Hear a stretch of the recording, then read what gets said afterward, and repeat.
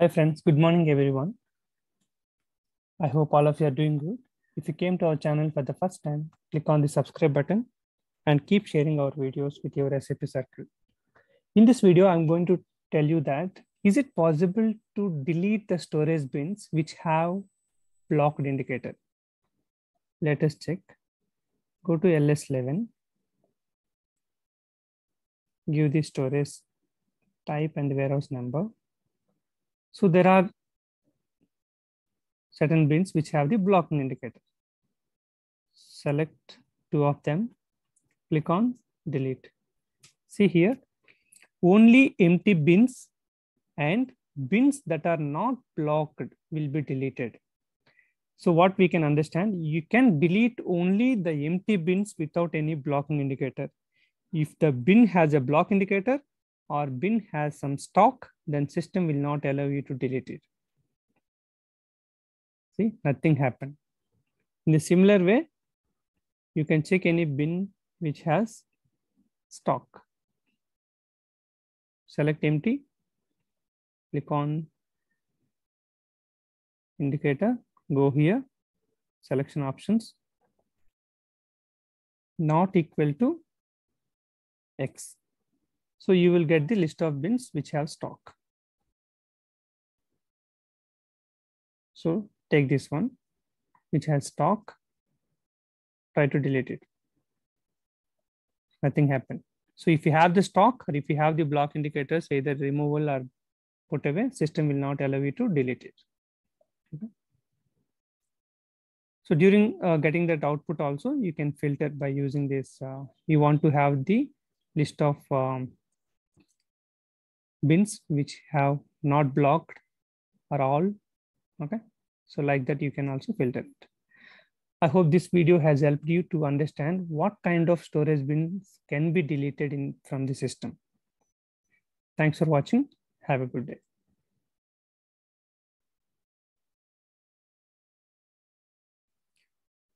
Hi friends, good morning everyone.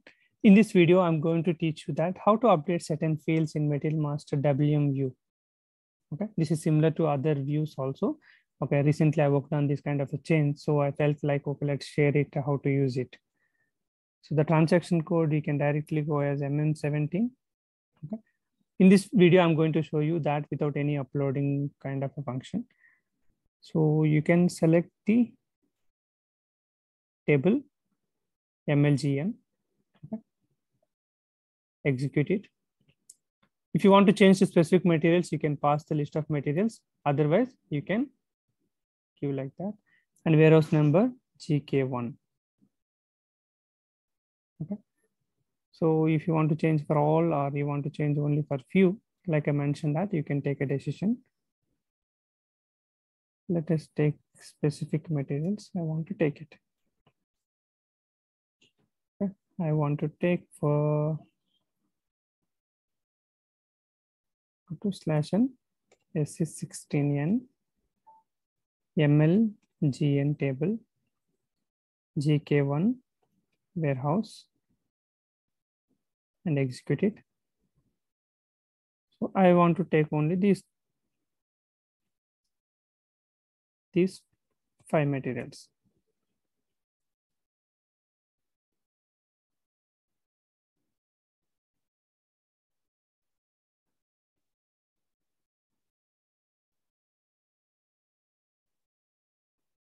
Okay.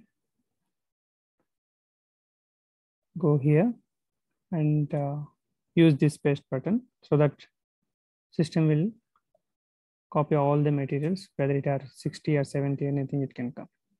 Now execute it. So now go to this option where you can see the list of fields. For example, I want to update bulk storage indicator or allow addition stock. For example, I want to update allow addition stock.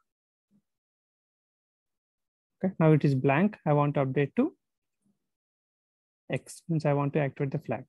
Put that button and select like this. Then click on this button called carry out a mass change. So it is update for all the fields. Okay. For example, you wanted to update only for 3 or So like that also you can unselect or select, you can do that. So now click on save.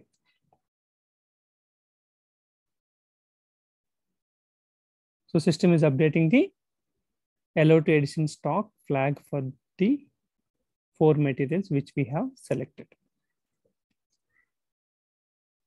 So once the saving is completed, the changes are completed, system will show you the success message.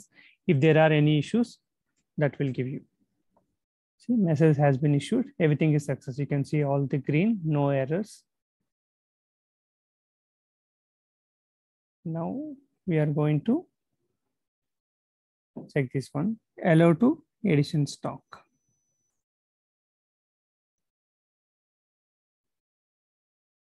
Okay, that field is somewhere here.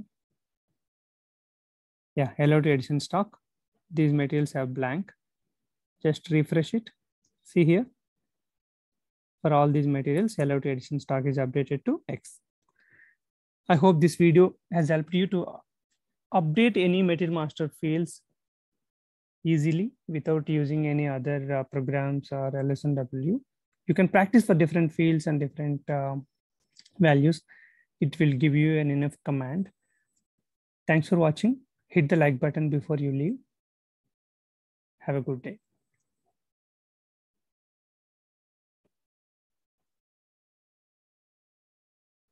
Hi friends, good morning everyone. How to update the themes of the SAP login? We have multiple different kind of looks, right? So where can you control this? I'm going to teach you in this video. So I'm already in login. Just /NEX. Once we come here, this is the SAP GUI.